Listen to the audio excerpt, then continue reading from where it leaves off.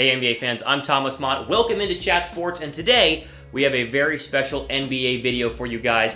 The top 7 most likely landing spots for DeMarcus Cousins. Again, you watch a lot of my videos here on Chat Sports. I've mentioned DeMarcus Cousins a lot, and I've said many times he's a hard one to figure out and try and speculate where he's going to go. So I have a list, 1 through 7, going down to see where I think potentially are some landing spots for Boogie Cousins. Now again, up on the screen right now, you'll see, of course, Boogie Cousins is an unrestricted free agent this weekend. The Warriors can only offer him 120% of his last year's contract. So that's about $6.4 million. So the big question is, will someone give Boogie more than $6.4 million and offer him a long-term, multi-year deal? I don't know. Let's go ahead and find out. Stats from the last 4 years, Boogie Cousins, quickly, look at these numbers. We always think that he may be going downhill after the injuries. Listen, it's an elite player when he's healthy. This year, 16.3 points, and then in the upper to mid-20s the last 3 years. You see the numbers in front of you. He can be a dominant big man when healthy. The question, of course, last two lower leg injuries, is he still going to be the same player? I'll actually ask that question for you guys here before we jump into this. Is Boogie still a top 5 center in the NBA? Type Y down below for no, or Y down below for yes, and N down below for no. First question off the board, I'm very curious what you guys think in terms of how good Boogie Cousins is going into this year's free agency. Number 7. We of course, start number 7 with the Milwaukee Bucks. And the Bucks are interesting. A couple weeks back, I did a top 15 or top 10 NBA free agencies list, and I actually predicted Cousins going to the Bucks. Well, things are starting to change here. Again, Eric Bledsoe, Khris Middleton both have player options, but they are going to most likely re-sign Middleton, and they already gave Bledsoe his money. And so now you sit there and it's like,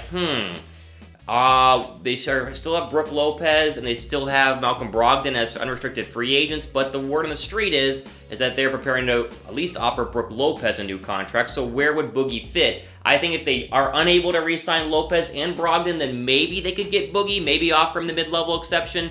And again, you can see the starting lineup, what a starting 5 would look like with Boogie on that squad. Bledsoe, probably George Hill, then Khris Middleton, Giannis, and Boogie himself. But this is why they're number 7, because to me, the money doesn't make a lot of sense. Then it makes more sense for the Bucks to go ahead and re-sign Brook Lopez, keep Malcolm Brogdon, figure it out money-wise, and maybe, not look at Boogie Cousins. Again, stuff's fluid, right? It's been changing day by day, week by week. So as of today, we'll put the Bucks at number 7. Moving on, we actually have the Los Angeles Lakers at number 6. Many people think this is a match made in heaven because, of course, Davis and Boogie, Anthony Davis and DeMarcus Cousins did play together in New Orleans. Here's the deal. The Lakers strike out on big names. Kyrie, Kemba, D'Angelo Russell, because they're trying to make the money to clear up the cap space and add a third star to the Lakers. I don't see them offering Boogie Cousins any money.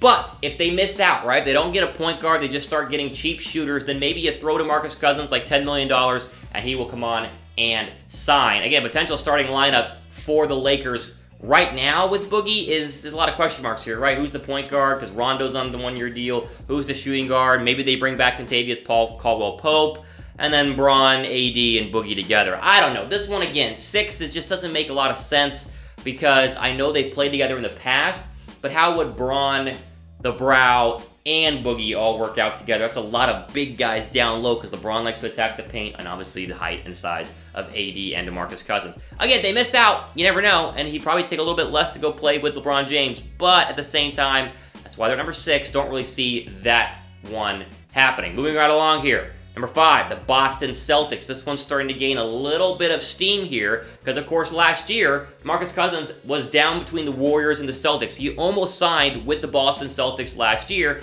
and, of course, we know Al Horford wants out, and Kyrie Irving is definitely not coming back. So, they'll have the money, and maybe, especially if Horford leaves, they might need a big man down below. Maybe Boogie Cousins is a good pair up there with the likes of Jason Tatum and Gordon Hayward. Again, you look at the starting lineup, the projected starting lineup for the Celtics. I guess Terry Rozier if he wants to stay when Kyrie leaves.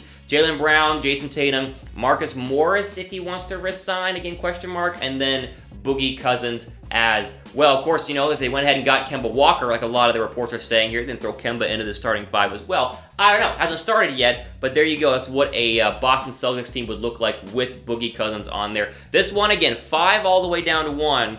makes a lot more sense and to me are a lot more likely than the number 6 and 7 teams on this list.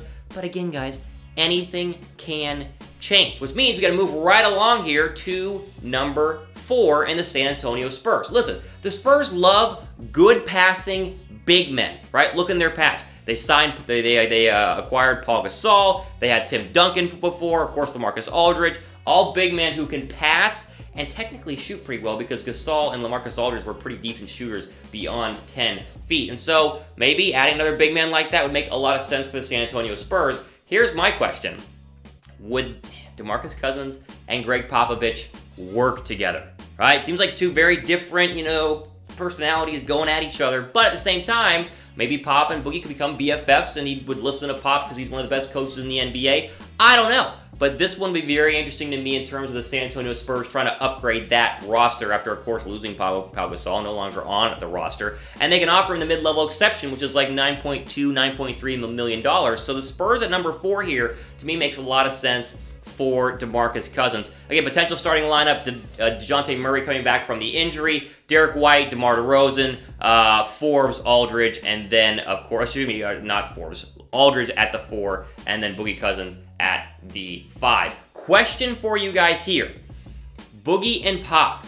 Insert the popcorn emoji down below if you guys would love to see how that would go, because again, it's like we said, either it's a match made in heaven and Boogie falls right in line and it works really well, or it's like Kawhi Leonard versus Pop times 50 because Boogie's a lot more confrontational than Kawhi Leonard is. All right, top 3 here. Here we go. Now it gets interesting, right? LA Clippers are at number 3. When it's all said and done, they're going to have about $50 million in cap space if they work the cap and move the players like they're expected to. I have predicted they're going to miss out on a lot of big-name free agents. Kawhi staying in Toronto. If Clay goes anywhere, it would probably not. I mean, I guess Clay, if he went somewhere, would be the Clippers, but odds are he's going to re-sign with the Warriors. KD is going to go to the Eastern Conference. Kyrie doesn't make a lot of sense either. He's going to go wherever KD goes. They're just going to miss out. Right? It's just like how I talk about the Nets are going to miss out in free agency on the big name guys. The Clippers are as well. And so, when you got that much cap space, maybe you get a D'Angelo Russell and then you bring in a guy like Boogie Cousins. And again, like we keep saying, they could offer him a lot of money. So they could potentially offer him the best contract because Boogie took so little money last year with the Warriors.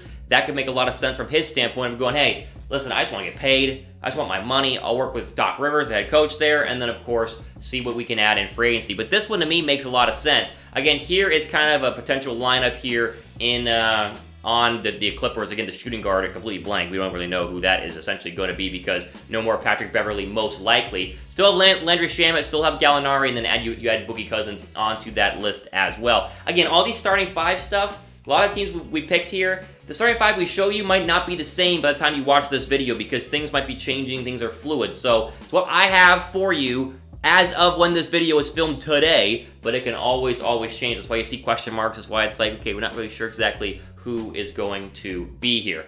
All right, we're moving right along. Number 2, the Golden State Warriors. I know what I said in the very beginning, right? They can only offer him 120% of what he made last year with the Warriors, which of course is only about $6.4 million on a 1-year deal. Doesn't make any sense because he doesn't, he wants to make money, right? Here's the deal. Other teams are going to be able to offer this mid-level exception of $9.3, $9.2 million.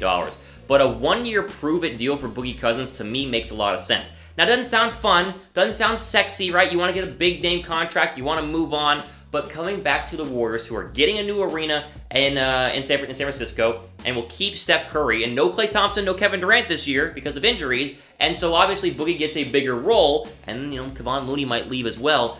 It would make a lot of sense for me to re-sign at $6.4 million, and then try and have a prove-it year, and then next year you hit free agency for real, and someone will offer you a lot more money. Again, he's going to be on a winning team. They're going to make the playoffs next year, even without KD and Klay Thompson. I would be all for this being if I was in the Boogie Cousins camp. Again, the starting 5 here, kind of a projected lineup. Steph Curry, who's going to be the shooting guard in Klay's spot? Not really sure. And then you have Iguodala, Draymond Green, and Boogie Cousins. That shooting guard could be Quinn Cook because they hold his player rights, but he might want to go where Kevin Durant goes is a report that we're hearing. So, again, not really sure who's going to be in that position, but that's how it works here on the Boogie Cousins projection video we're throwing on right now for you guys on Chat Sports. Question for the Warrior fans out there, and I guess if you're not a Warriors fan as well, Is the Warriors dynasty over? Type buy down below if you agree, like, yeah, it's over. Or dubs down below if you believe that, no, listen, Dub Nation's still here. We're going to be just fine. The Warriors are still the team to beat in the West. I'm curious this one. Scroll down, let me know in the comments down below. And finally, number one, my prediction, the one that's been gaining steam like a snowball down the hill every single day, the New York Knicks. The New York Knicks have Boogie on their radar right now, according to multiple sources. If they don't get any of the big-name free agents, like they don't get Kyrie Irving or they don't get Kevin Durant or whoever else they're looking at, they are apparently looking at Boogie Cousins to be an option. For this, again, a one-year prove-it deal still makes sense, but hey, Knicks are going to have money. They could do the same thing the Clippers might do, just throw him more than anybody else to have him come and sign. That way they at least get one big-name free agent going forward here in 2019.